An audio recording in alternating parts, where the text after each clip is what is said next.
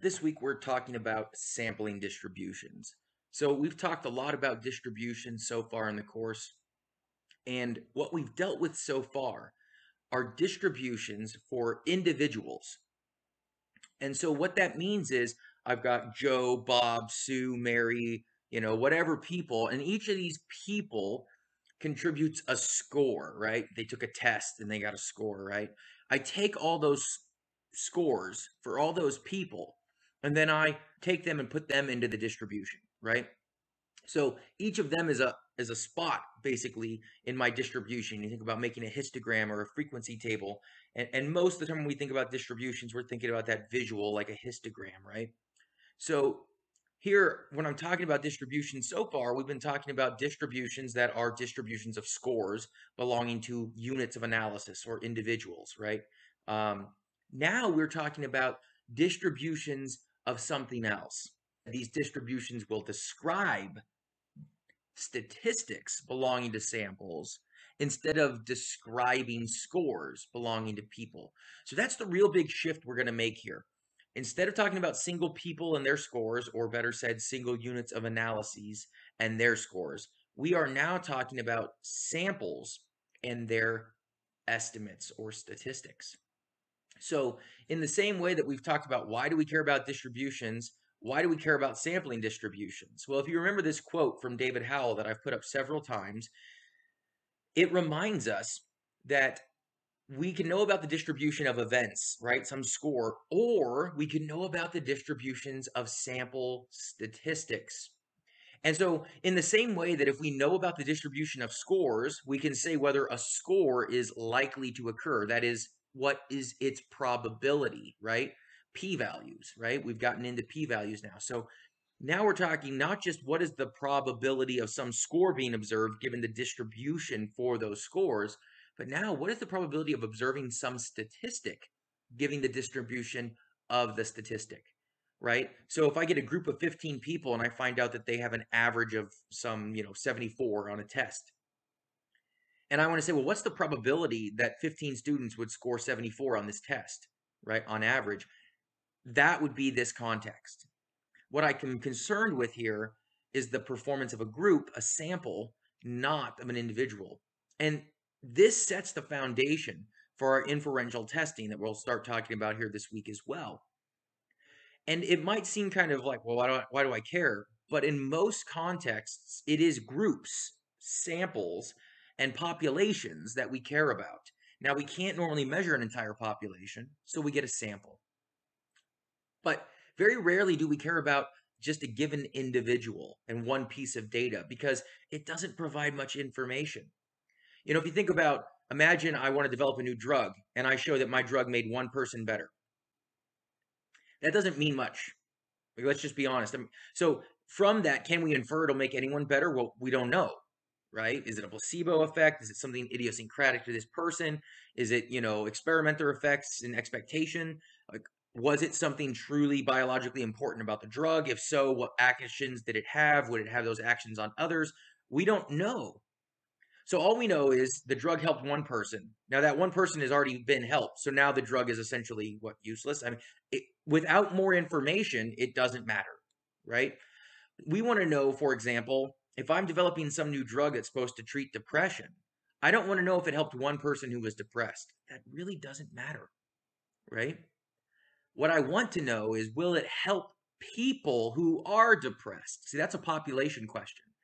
People who are depressed, that's my population of interest. And I want to know, will my drug help them? How do I get there?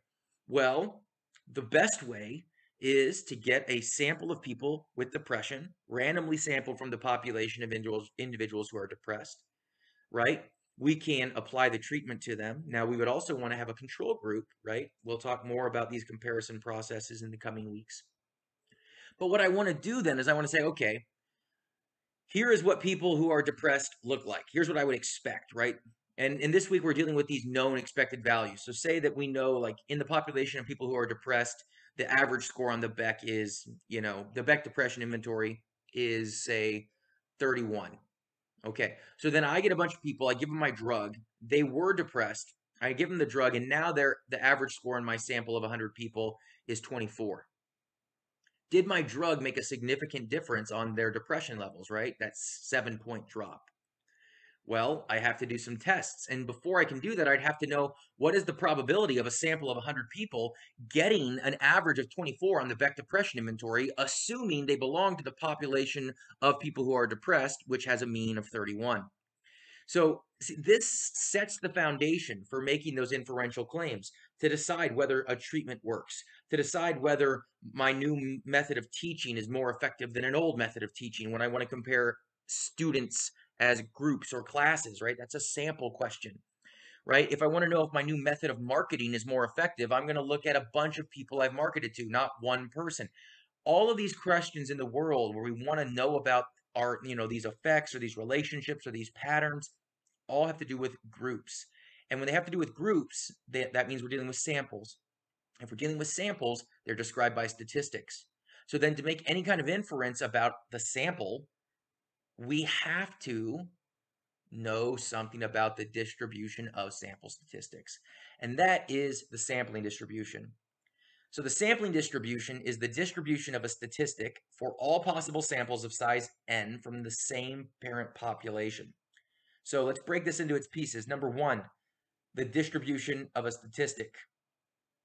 Okay, so it can be any statistic. In this class, we're going to focus on the mean. That's a statistic, right? Remember, statistics are values that describe samples. So there's all kinds of statistics you've learned about in this class, and there are many more. So we have all kinds of statistics we can get the distributions for, and we can say, they have certain properties. In this class, we're going to focus on the sampling distribution of the mean and talk about its properties. Okay, so this is for all possible samples. Now, this often gets people kind of confused. So if I have a classroom and I say that my classroom is my population and it has 30 people in it, and say I want samples of size 3, notice all samples have to be the same size, right? Size n, which same size. Okay. So I want samples of size 3. I have a population of 30. How many possible samples of size 3 are there in my class?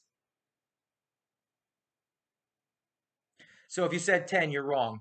So I know that seems like such an obvious, but that is not all possible samples. That is only one configuration of possible samples because all possible samples, remember, involves the concept of sampling with replacement.